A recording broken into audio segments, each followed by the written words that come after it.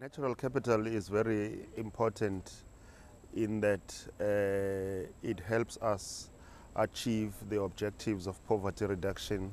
It helps us to achieve our goals of economic growth in a sustainable fashion. And more importantly, it ensures that the benefits out of the natural capital accrue to broader public than few influential individuals.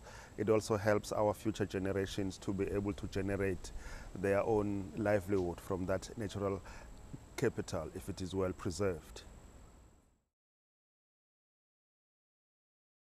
Yes, in the context of Durban city, there was an investment in preserving the coast, where we invested in the upper catchment management by helping to deal with waste management, by helping to prevent any industrial effluent into the riverine ecosystem.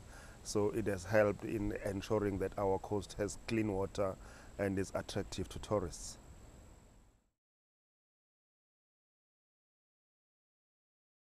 So far, the investment in natural capital in the example that I've given of Durban has been in the form of grants that have come from government.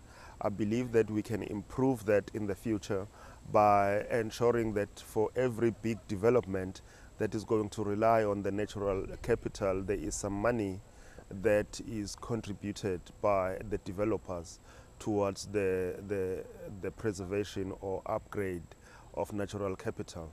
When you look at the coast in particular, because it benefits tourism sector, we can be able to charge some tourism levy per tourist, the part of which should be used to manage that particular natural capital for the benefit of the tourism sector.